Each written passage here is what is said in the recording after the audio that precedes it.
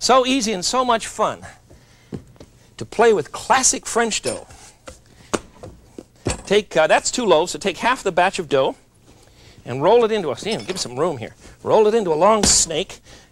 Don't handle French dough tenderly, for heaven's sakes. There's no reason to. It can take it. I promise. Well, that's too much dough. I think you need about 1/3 of the whole batch here. There we go. Try and keep your sleeves out of the dough. It isn't necessary to put your sleeves in here. Okay, now, you see what I've got? I'm going to take a pair of scissors now, and I'm simply going to make a few cuts here.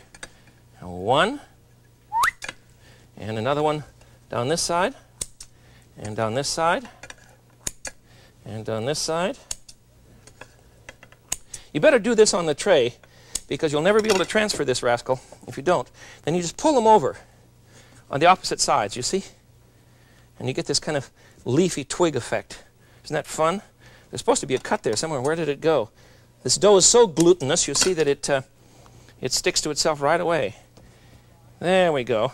Let this rise, and you can glaze it or you can flour it. I floured mine. I really prefer the flouring. Now then, my biggie. This is my biggie. Here's my finale. You ready? At least for the French dough.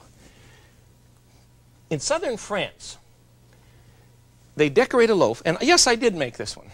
They decorate a loaf with the grapes of the church. You see, bread and wine. The church lives on bread and wine.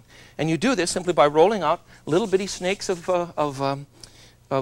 dough and making your vine and rolling little bitty balls to make the grapes. And the leaves are cut by pressing the dough flat on the board and then cutting them out with a razor blade and pressing them on the loaf. Don't flour the loaf until after you're done. Let it rise, and you've got a heavenly thing. I was very highly complimented when I was baking like mad. I did all of this late yesterday afternoon and last night before you came, you see. And my friend, who's also my producer, came running in and looked at my loaves sitting on the rack there, and he said, "Oh, those are gorgeous. Where'd you buy them?" I was really insulted. Also complimented. You can do this if you'll just take some time. 1, be sure and let the dough turn to gluten. That's how you're going to get a good crust. And 2, don't hustle the process. It's great fun. It'll take some time. You know, it takes half the day to do this. But at the end of the day, when you come to the table with great rolls or big loaves of fancy bread, you know, you can write people's names on the loaf for a holiday, you see, for a birthday or something.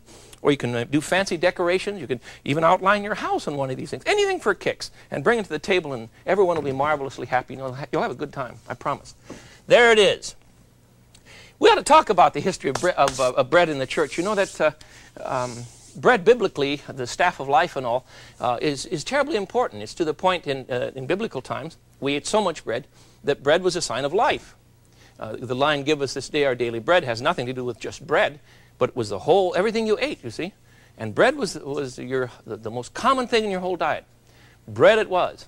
And during the 1700s in England, let me show you this article. I have a marvelous book for you. Bread was terribly important in desperate times. That's what we lived on. Here's an article published in England in 1758. This is a reproduction, of course.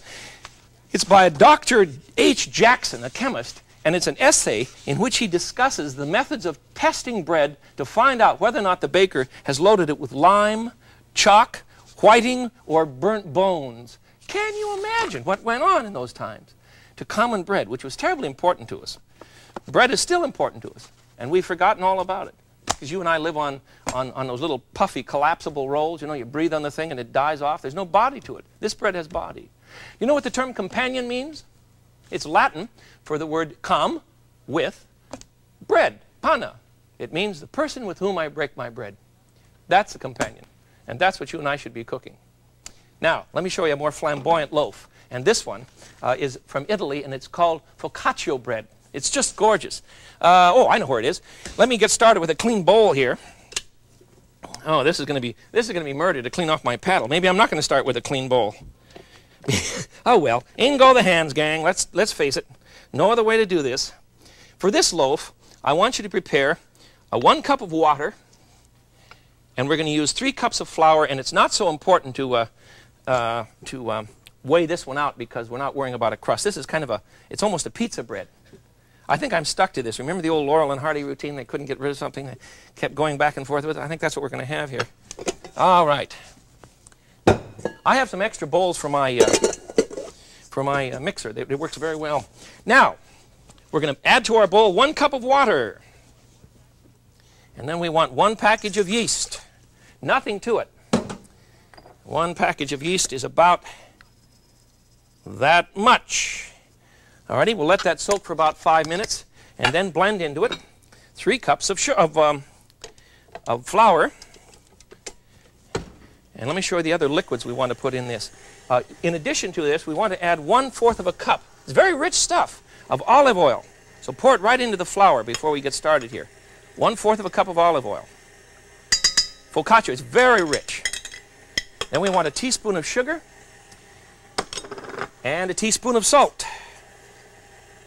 1 and 1. You get the idea that we're making something rich, huh? There's the sugar. I always keep a little sugar in the counter in a small bottle like this, you see, so that I can measure in a hurry in my hands. There it goes. All right. Now then, let's add the flour. We need 3 cups. You can do this with a regular Mixmaster for the first cup or so to blend in the oil and the goodies, you see. Otherwise, you're going to have trouble. Have you got the recipe now?